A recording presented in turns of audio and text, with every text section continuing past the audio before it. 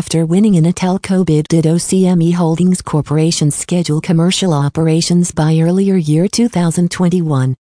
The investors, consumer and government, expected to operational this year.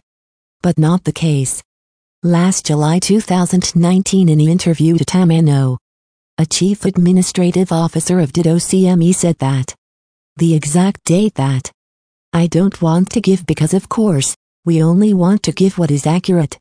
DID OCME Holdings is still intact to the commitment. They build tower and lease with a total of 600 tower. The target operational towers is 1,600. The 600 tower including leasing to LCS Group of Singsons and Sky Cable of ABS-CBN subsidiaries. The audit test by government by July. And pre-commercial test by September this year.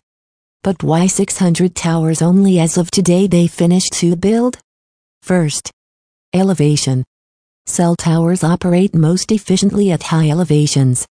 So much so that, in urban locations. Second, distance to towers. Locations are priority, they need to talk. Just like two armed forces of the Philippines to establish evaluated tower location.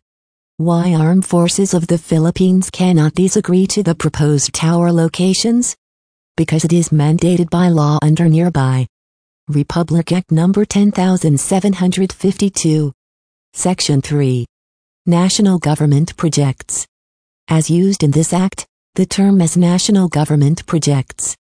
Service contracts, including projects undertaken by government-owned and controlled corporations.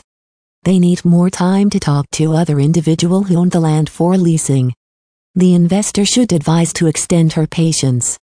Like and subscribe to AA Vista.